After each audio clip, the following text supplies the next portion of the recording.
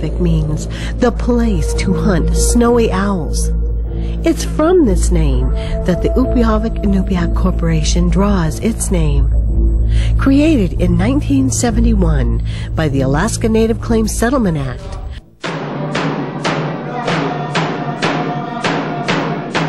the corporation is community-owned by over 2,000 Inupiat, adding deeper meaning to the word shareholder. Now one of Alaska's largest companies, Upyavik-Inupiaq Corporation offers a wide range of products and services throughout the world.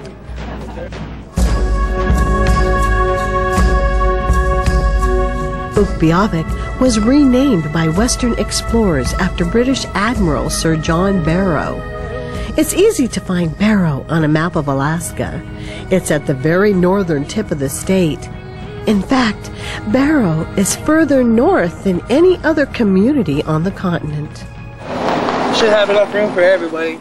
Bunna Edwardson is a tour guide for Alaskan Arctic Adventure Tours, owned and operated by Upyavik-Inupiaq Corporation. Is there plenty of room? He gets to show people around the top of the world every day. You guys ready to rock and roll?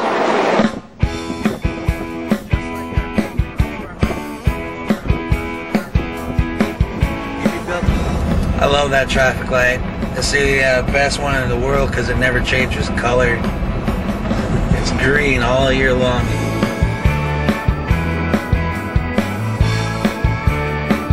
Well, one of the biggest misconceptions about Barrow and us Eskimo is that we live in igloos, but I tell them every single person that lives up here lives in an igloo because it means house. Another misconception is that we rub noses. We never rub noses. That post office is brand spanking new. It's a couple of years old. No such thing as mailman here. In the wintertime, we have 65 days where we don't see the sun. That gets to them right there. They can't imagine that. And I tell them that's what drives most people out in the wintertime. This place is not for everybody. But I tell them you can't have the sweet without the sour. You know, if you have 65 days of darkness, we have 86 days of sunlight, just like this. Just like this, 3 o'clock in the morning in the summertime. 86 days straight. I love that too. We are pretty isolated, but we're completely self-sufficient up here. Well, you can only get here by plane. Alaska Airlines is the only carrier in or out of here. The Arctic is one of the harshest environments on the planet. There are no farms here, and no trees will grow this far north. Winter temperatures of 40 degrees below zero are common.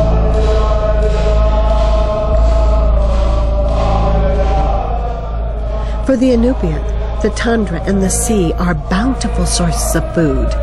This land is our home. For generations, the Inupiat have followed their culture and lived in concert with the animals on the land and in the ocean. Since time immemorial, they have worked together to ensure the survival of their way of life. Each year during the spring and fall, bowhead whales migrate past Barrow and the hunt begins. By now, you may be wondering, how do you catch a whale anyway?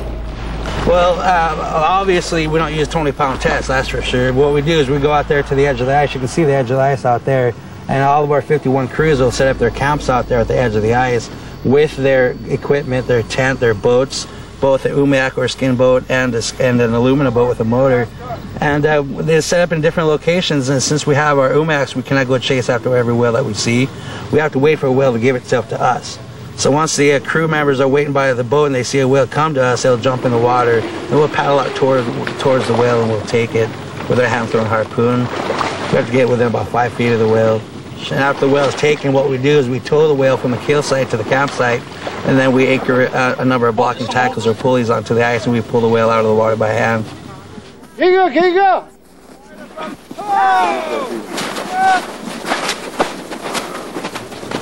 It takes up to 150 people and up to 12 hours just to pull it out of the water. And once it's on top of the ice, we continue to butcher the whale. That takes up to another 12 hours right there. And every single person that goes out to help, you know, they don't have to, they don't get paid with money. They get paid with food.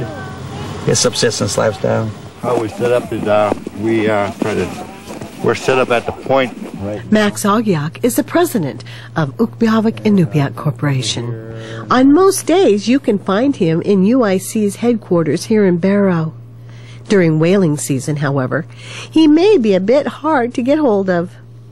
And then we have to have our blind, where we wait. The guys sitting over there waiting for the whale to come up, and we're always stand guard and be ready. We got a few spotters here and there that are looking for whales to come up, and so we'll be ready. Max is also a member of the Sagana whaling crew. We caught up with him at the whaling camp about 8 miles outside of Barrow at the edge of the sea ice. Okay, this is our skin boat, and the float's right here. The float for the harpoon, that's right there. It's got the harpoon in front of it, and it's got the lance and a trigger. That we have to throw the harpoon first to the whale, and then there's this whaling gun right here. That we use after the whale's been struck with a harpoon, and these are, I guess they were developed in the 1800s. No, we're still using them. They still do the purpose. The whole purpose of catching a whale is feeding the whole town, and the more efficient you are, the better food that will serve the community. And what crew you got me? While at it camp, word comes over the radio that the Putkadak crew has struck a whale. Soon the whale is the talk of the town, and folks are speeding out to the Putkadak's camp to help pull it in.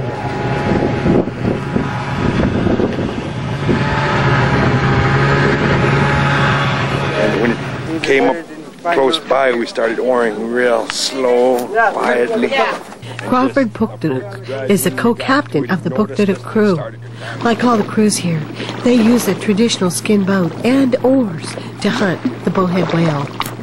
And just approached right when we got to it, it noticed us and it started to dive, and that's when we struck it.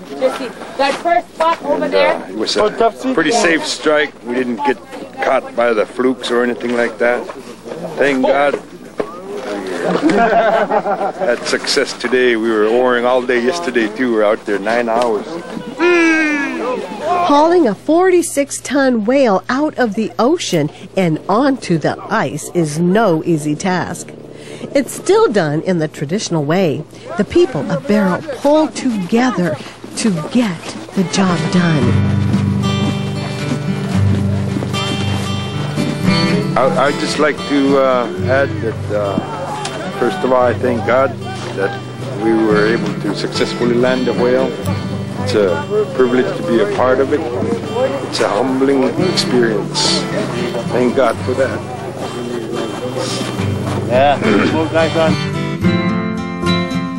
When the whale is on the ice, the traditional cheer of "Hey, hey, hey" echoes across the ice.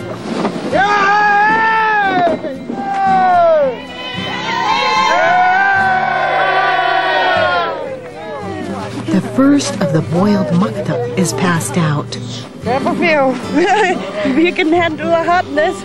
These traditions form the foundation of Ukbiavik Inupiat Corporation.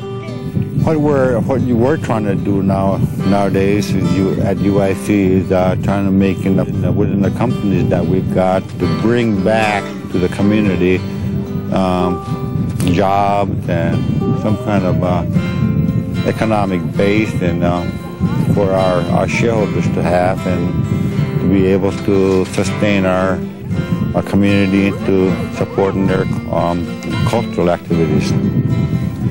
We understand the importance of helping communities to maximize their potential. At UIC, we understand the second nature of land to its peoples. We value economic opportunity as a means to maintaining healthy communities and the survival of native ways of life. Our history and our culture teach us that working together is vital to the success of any endeavor. Bye.